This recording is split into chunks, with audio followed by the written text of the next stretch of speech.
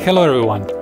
Today I'm going to talk about our new invention that we just filed a patent for, which helps to solve the problem of using RedSpy on LED walls. If LED ceiling is used, then it becomes a bit problematic to put the markers on a ceiling. Because what happens? Let's see what will happen here. If I put a marker here, now it stays, but it becomes visible to the real camera. So it starts ruining the illusion when the camera comes closer.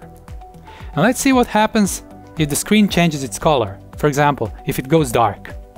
So this really becomes an undesirable thing to have on your potentially a multi-million-dollar screen. And this is what we came up with. Those white dots that you see are holes inside the markers in order to let the light go through. If I take one off and put it on my finger, this is what we have. So this marker needs to go over one LED.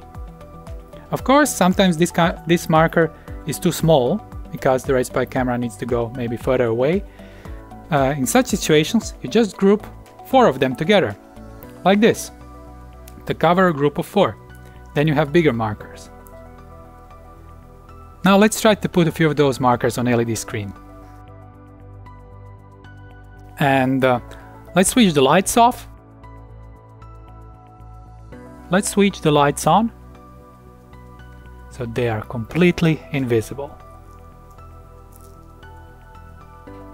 Let's try to look from this very tough angle.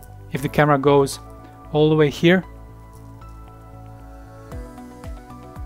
even more and more, and zoom in. Actually, the marker is right over here.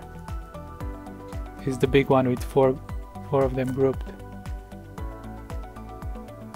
So as you can see, the problem is solved properly. Now we move on to the next thing. And I wish to all of you Merry Christmas and a Happy New Year. Bye!